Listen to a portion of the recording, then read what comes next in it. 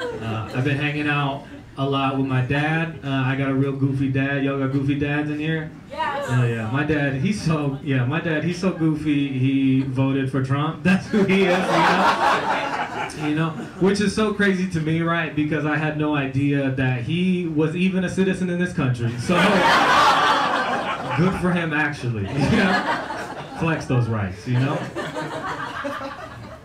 And it's crazy because he really does love Trump, and I kind of get why, you know, because Trump is exactly like my dad. They are the same, you know. Trump gives off very immigrant vibes, you know what I'm saying? And not like the way he looks, but when he talks, you're like, oh, he just got here. You know what I'm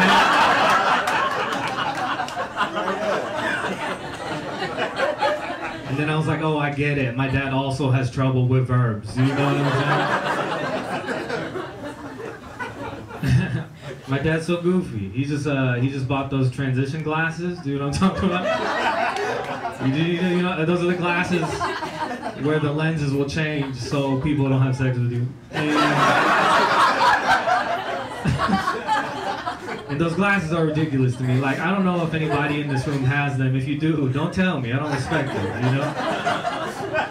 I take that back. If you do have those glasses, please let me know that you're wearing them before you start talking to me, right? Because I was recently talking to my dad, and they changed mid-conversation. And I've never felt so disrespected in my life.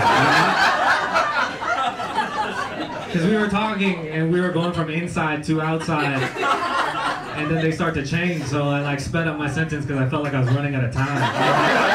Crazy. You know what's crazy? I did that joke here a few weeks ago. Some dude in the front row stood up and then went out the curtain. And then he was like, hey, you're an asshole. And I almost felt bad, you know, until the light hit his glasses. And then I started laughing again.